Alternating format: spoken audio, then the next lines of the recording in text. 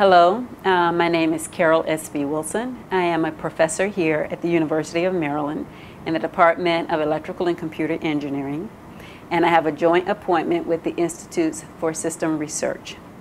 I am also a member of the Center for Comparative and Evolutionary Biological Hearing.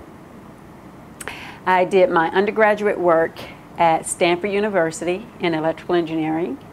I did all of my graduate work from master's to PhD in electrical engineering at the Massachusetts Institute of Technology. And my dissertation work was with Professor Kenneth Stevens there in the speech group, where my dissertation was looking at what is referred to as a knowledge-based approach to speech recognition.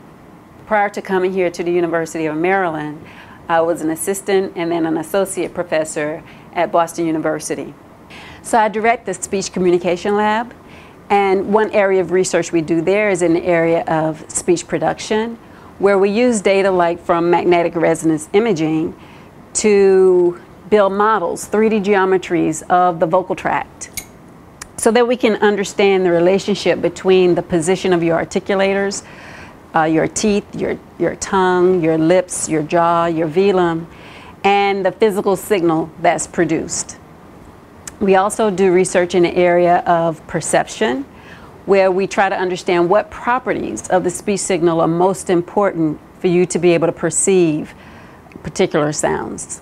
And then another area is speech variability, because the speech signal is so highly variable. How you say something depends a lot on your emotional state, your physiological state. And the main two things that happen is that we don't always reach our targets when we produce speech. So for example, if this is the roof of my mouth and this is my tongue tip, the degree to which I bring my tongue tip up to the roof of my mouth can change a lot.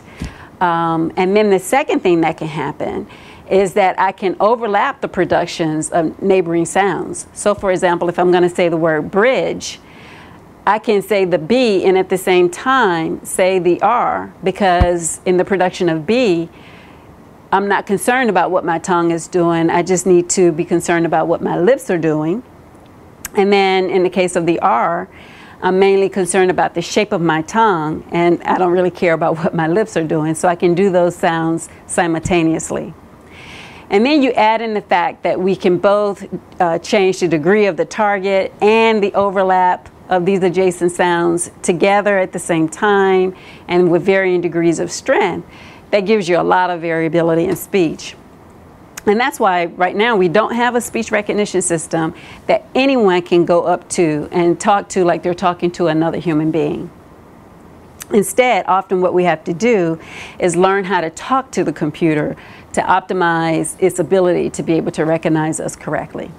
That brings me to the applied side of my research, where we take our understanding of speech production, speech perception, our models of speech variability, how the ear produces speech, how the brain processes speech, digital signal processing techniques, and machine learning techniques to develop speech technologies like speech recognition systems and speaker recognition systems.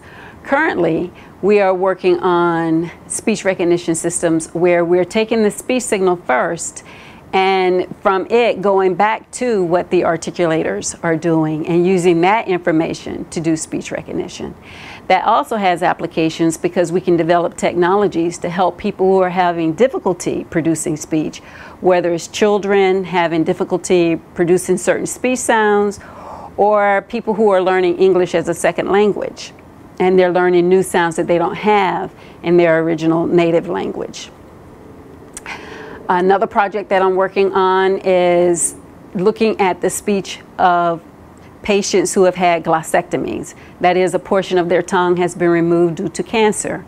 And we're building 3D geometries of their vocal tracts so that we can understand how this missing piece of the tongue and the effects of radiation are having on their speech production and how we can help them be more intelligible. And then finally, another project that we're working on is in the area of forensics, where we're looking at how to be able to tell when someone has tampered with an audio signal, for example, and made someone say something they really didn't actually say.